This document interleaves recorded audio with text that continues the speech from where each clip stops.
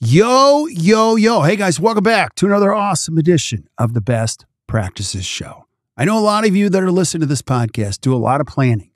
You're planning vacations, you're planning your business, but are you planning for the unexpected?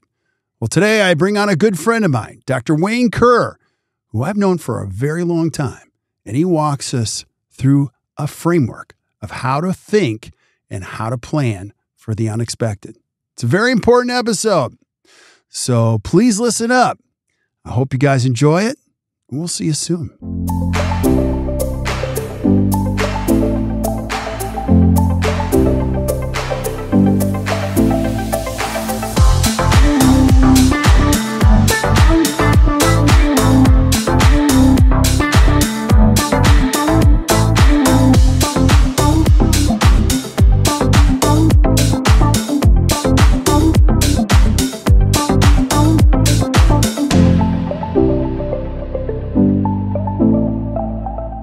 Hey guys, welcome back to the Best Practices Show podcast. I know you're planning a lot. You're probably planning this year.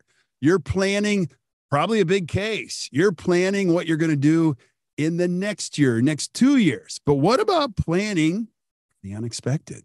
Because in a world of dentistry, things do happen that we don't expect. And so today I brought on a good friend of mine, Dr. Wayne Kerr, who's an amazing influence in dentistry, and he's going to be talking about the steps you can take to prepare for the unexpected. So, Wayne, thanks for being on, brother. I appreciate you. Kirk, thanks a million for hosting me. What a privilege and great thrill to be on the Kirk Behrendt podcast. Whoa! Well, I don't call it the Kirk Behrendt podcast for a lot of different reasons, but yeah, it's all about best practices, buddy. So this is a cool topic. You know, I don't have many people that talk about the unexpected, yet it happens. It happens actually more than we want to mention. And you've had a chance. You've had an incredible career. I want people to know who you are. You know, I get a chance to see you, but if somebody's listening and they don't know who Dr. Wayne Kerr is, tell us your story. Well, thanks, Kirk. I established a small general practice in a small town east of Atlanta in 1978 from a cold start before the days of computers, social media, or advertising, right? And it was a struggle. It took a while to build a terrific practice, but we used my practice as an economic engine to build a better community in which to live, grow, and raise my family. And by investing in my community, by being visible, by being someone who was a community leader and contributed to the community, I basically marketed my practice by doing that and built a wonderful practice. I enjoyed 32 years and retired in 2012. I continue to write. I have a website called Kerr Speak. KERRSPEAK.com. And you can read my more than 100 original blog posts there on practice management, life skills, and stories of inspiration that are great for in-service training and onboarding, and even sometimes in the morning huddle. So I've written 7 books in retirement, 2 on business, and 1 on caring for the elderly, since I've been through that, and I'm now elderly. And I've written 4 other books just on stories of inspiration to help people remind ourselves that we're blessed. We should live abundantly, and we're well past the pandemic, and we need to embrace and find joy every day. So I have the gift of continuing to speak, to write, to lecture, and be creative. So that's who I am. Oh, buddy, you're awesome. You're not slowing down a bit, you know, so still out there creating value for everybody else in dentistry. It's amazing. Now, I always love to start here. Let's talk about the why. So you had our dear friends at Hinman put this together because they needed it too. So why is it important for me to plan for the unexpected? I think it's been said that wisdom comes from experience, and we gained invaluable experience through a horrid situation that no one saw coming. I think as practices overcame challenges, they were innovative. Dentists are. Entrepreneurs are. They develop solutions to overcome those problems. And I think that we think that, okay, well, that's done. That's gone. That's in the rear view mirror. But, what about tomorrow? How can we do something today that better positions our practice in the event of some future disruption? How can we better weather the next storm, whether it be a weather catastrophe, a tornado, a flood, a fire, whatever? And I think it's important to learn from the lessons of the past and put together a contingency plan to protect our practices from any future disruption. Yeah, it's so true. And I don't think you can plan enough. No. And as this great profession has already taught, planning helps for a better outcome in about just anything. And so you've created, 5 steps in order to be better prepared. Walk us through that. What's the first step? I think that any small business must practice fiscal sanity. If any business or dental practice is burdened by heavy debt or has marginal cash flow, or the cash flow is sporadic and uncertain and isn't tracked and planned for, that practice is in trouble. And it's less likely to survive a future disruption than a practice would with a more sound financial platform. I think it's also important, Kirk, that we live within our means. When we spend more than we make, we put the safety and the security of our families at risk. And we don't want to do that. Yeah, absolutely. And when you're talking to people, like, this is kind of a hard concept for maybe some dentists or, the population as a whole. That's just not something they're interested in. Don't you think? We have to stop chasing those shiny objects we always want, never need, and most of the time we can't afford. Right. Take a struggling practice, for example. If your practice is in, a marginal cash flow, that's not the time that you invest in a 3D cone beam. You do that when you have the cash flow that enables you to do that. You have to exercise fiscal sanity. Yeah. Love it. Love it. And then you also you got to have your personal affairs in order. Define that. What's personal affair? Well, simply stated, tomorrow's not promised, right? So we need to protect our loved ones by having our personal affairs in order, have our living will and power of attorney current and updated, and make sure that our family knows important things about the practice and our personal lives, the family finances, personal financial statement, where the bank is, where the safety deposit box is, who's able to get into it, where's the key, things like that. You want to protect your loved ones by always having your personal affairs in order. Yeah, absolutely. Sometimes just putting a list together of passwords alone. Yep. Now, I use LastPass. I don't know if anybody else uses it, but it's a great software that you don't have to really do a whole lot. And if you have family members, you can actually create families within it. So if anything ever happens to you, my family knows how to get into it. It's Perfect. all passwords. Everything is logged in there. You actually have links. So that's important too. And then also these documents, like a living will. I'm like, everybody's got to have a will.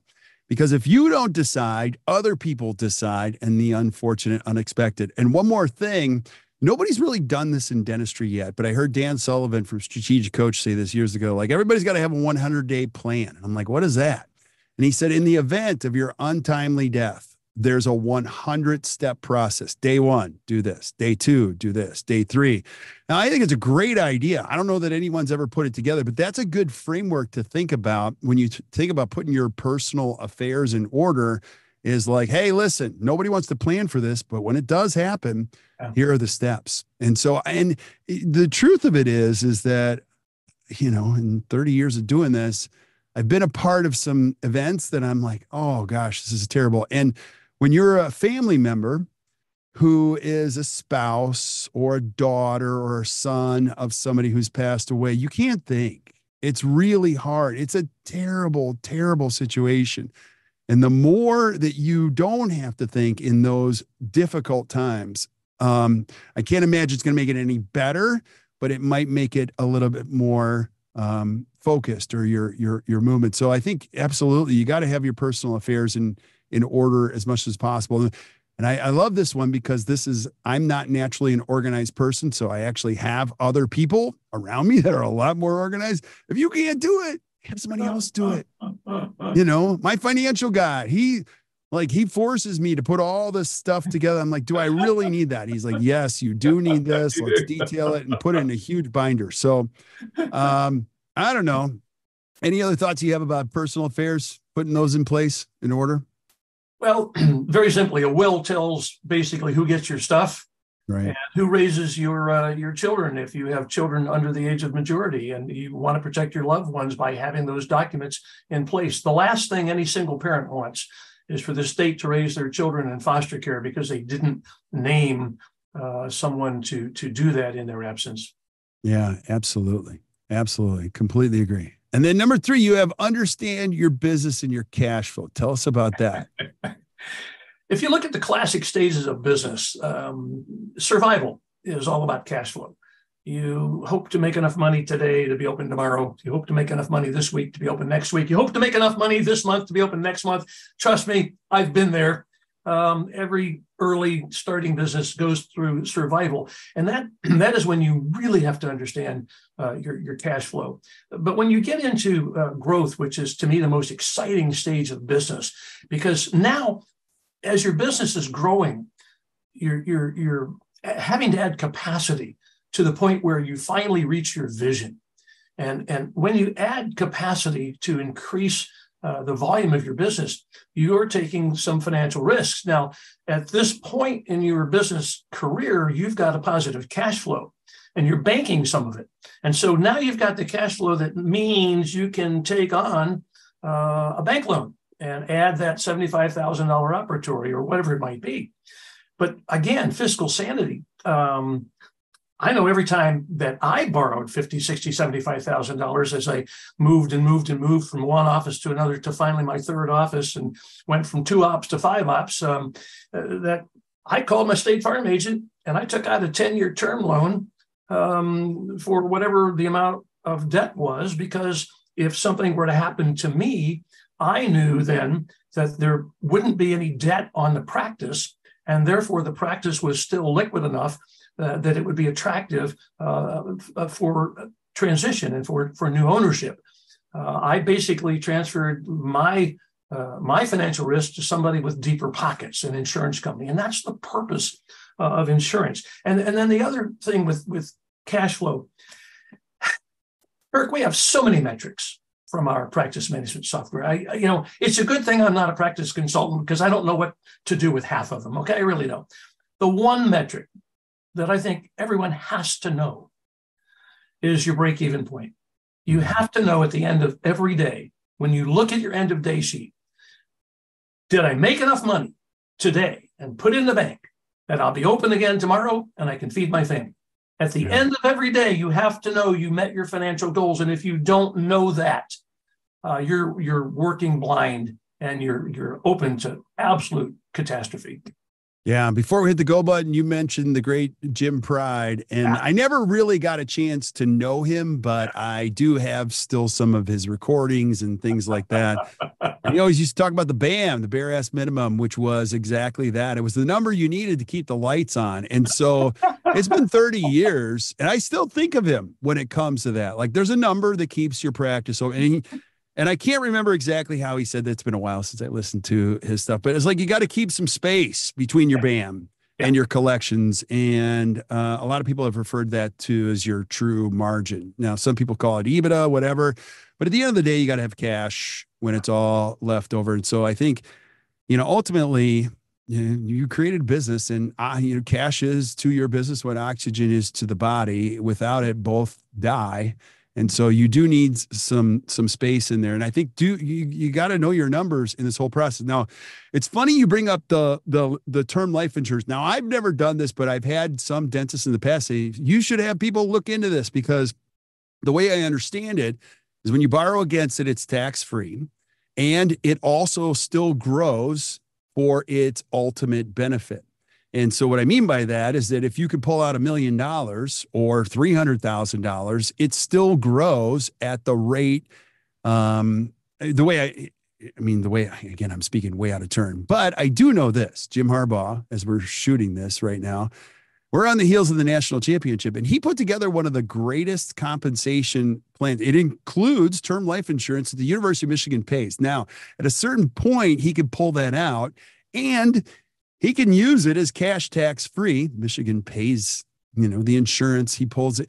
And if he dies in some unfortunate incident, it still pays out at its full benefit to those who are their beneficiaries. Am I saying this right? Am I on the right track? And you could pay it back. Is it an interest-free loan? I have no idea. I have no idea. I've heard people mention it recently. Well, you're actually speaking way above my pay grade. I just did simple term policies to protect the practice. Now I did universal life to protect my family. Oh, okay.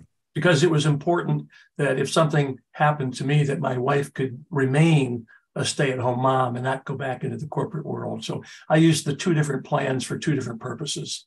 Absolutely. And I think you got to be insured at the right level.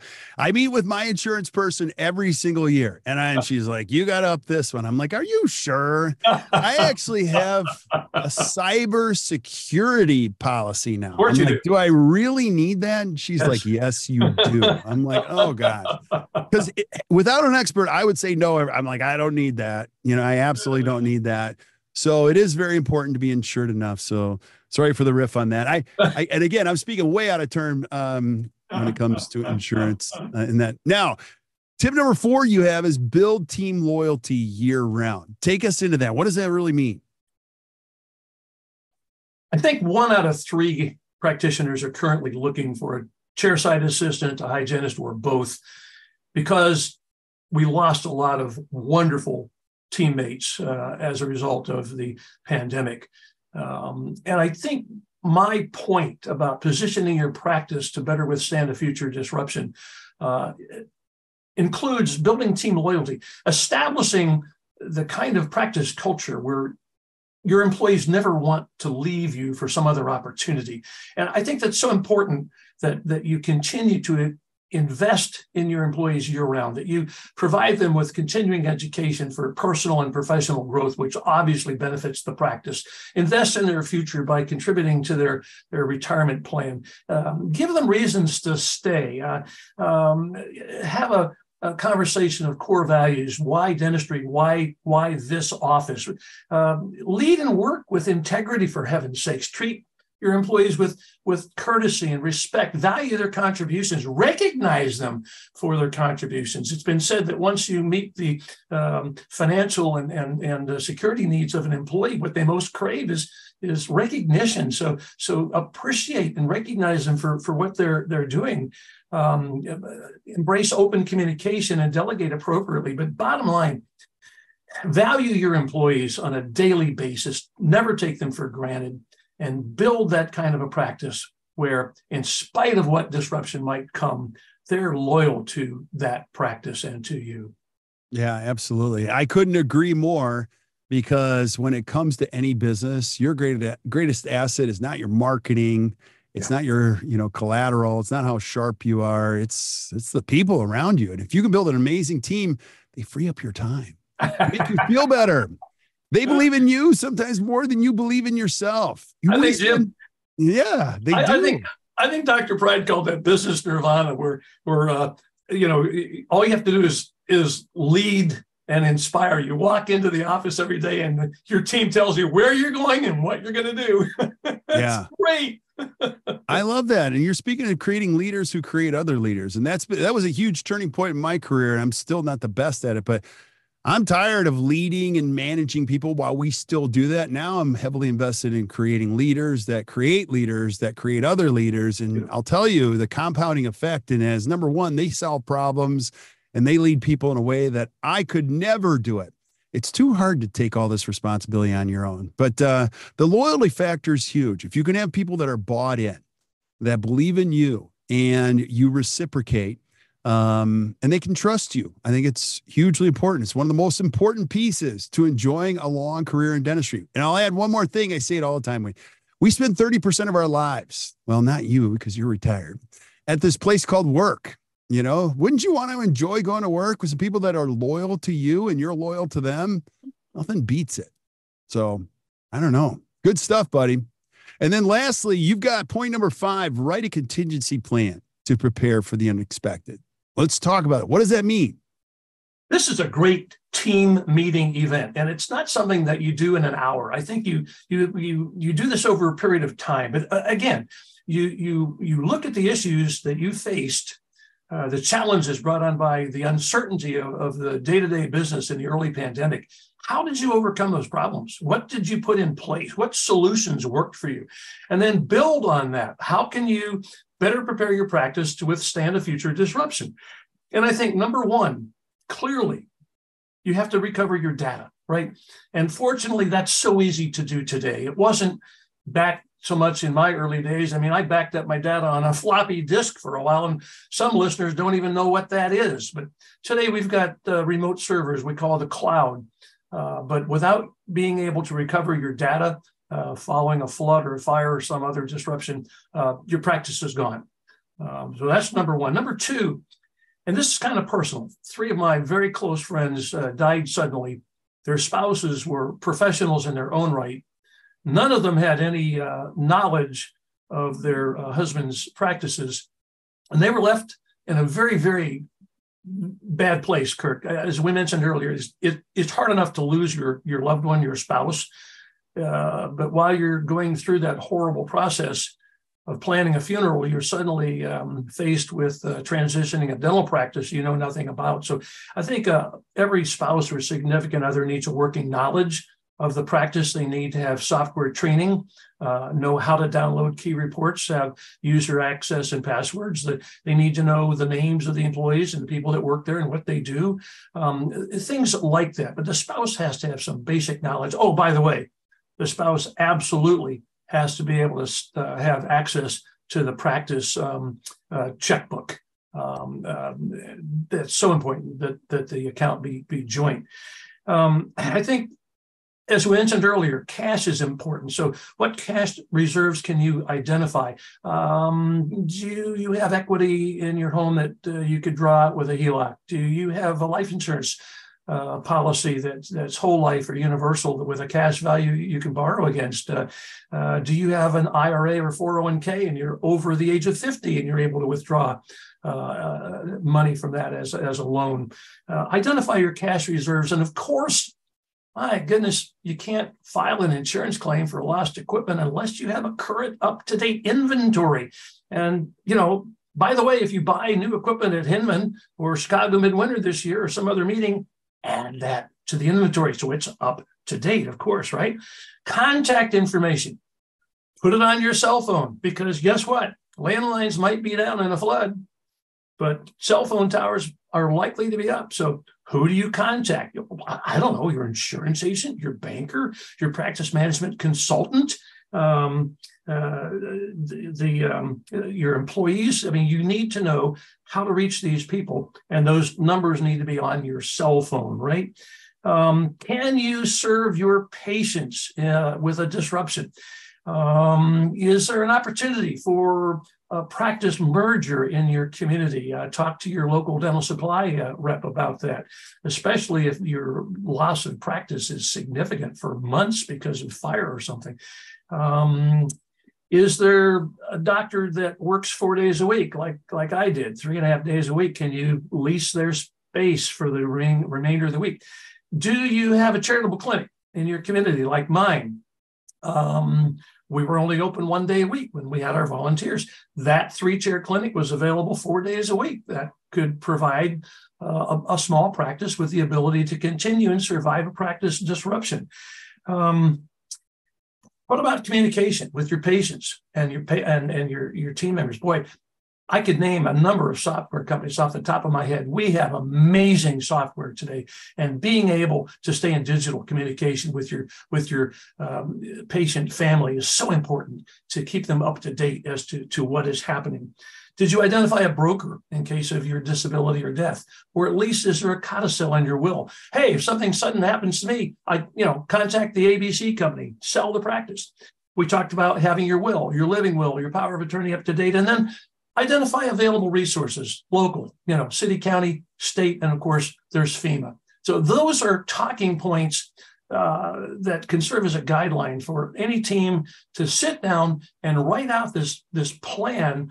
What happens and what do we do in case we face a future significant disruption to our business and our practice?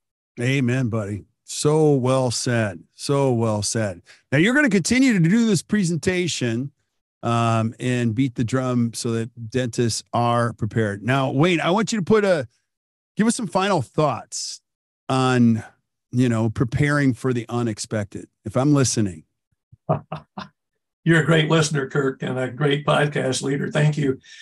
I think it's important that all of us post-pandemic, regardless of whether we're the head bottle washer or a brand new employee, we pause from time to time and evaluate the quality of our lives and our contentment with our work-life balance. I'm very concerned that some dentists who are short-staffed right now and are working too hard and longer hours might burn out, and I don't want that to happen to them. So taking time to evaluate your quality of life and your just overall wellness is so important.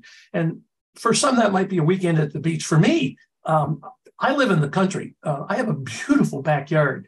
I'm surrounded by hardwoods. I've got a beautiful patio and a deck and a pool and a fire pit. And for me, identifying quality of life is sitting on my back porch or poolside with a pad of paper in my lap, and I'm writing down where am I spending my time, my money, and my energy, and am I happy with that? Is that congruent with who I am?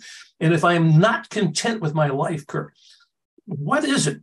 What can I identify as the issue or an issue which is preventing me from embracing and loving life fully every day and enjoying life as I should as a healthcare practitioner and someone who provides the highest quality of dentistry in world history, who possesses skills that few people on the planet possess. What we do as a dental team is unbelievable. We should embrace and celebrate that and take those steps to make sure that our quality of life and our balance is healthy. As our amazing inspirational speaker Zig Ziglar once said, and I believe in this wholeheartedly, Kirk, and I'll close with this, but it's important that we learn from the past without living there, that we live and grow in the present. And more than ever, we look to the future with hope and optimism. My goodness, what a joy it has been for me to be part of your podcast today, Kirk. Thank you so much. Hey, pleasure's all mine, Wayne. You're a great friend, great influence. I want to have half the energy that you have as I look forward to the future, buddy. So I'm so excited for you.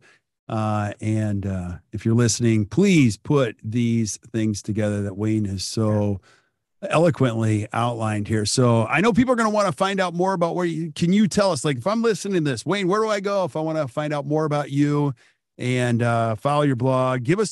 I'll put this in the show notes too. So give our listeners where to go after this. My website is kerrspeak.com, KERRSPEAK.com. A lot of good resources on that website under the resources tab, books that are outstanding for your practice professional library. Again, more than 100 original blogs on multiple topics. I think you'll find a little something for everyone. And I invite you to read my blog. I post it on the first Thursday of every month. Just go to kerrspeak.com and click on the blog link. So what a joy. That's awesome. Buddy, I can't thank you enough again. Thanks for being on today. I'm looking forward to seeing you in Chicago. We're going to have a great time. You bet. So, yeah, we'll stick around when we say goodbye to everybody else. But thank you guys for listening to the Best Practices Show podcast. It'd be great if our life just worked the way we thought it should. But sometimes the unexpected does happen. So I'm telling you, make sure you prepare for the unexpected. Follow these 5 steps. And you'll be happy you did. So keep sending us suggestions for you guys want to see. We're going to keep lining them up. We're going to keep bringing it. We've got an amazing lineup ahead of us. So until we see you guys next time, or you hear from us next time, keep watching or keep listening to the Best Practices Show. You guys enjoy your day.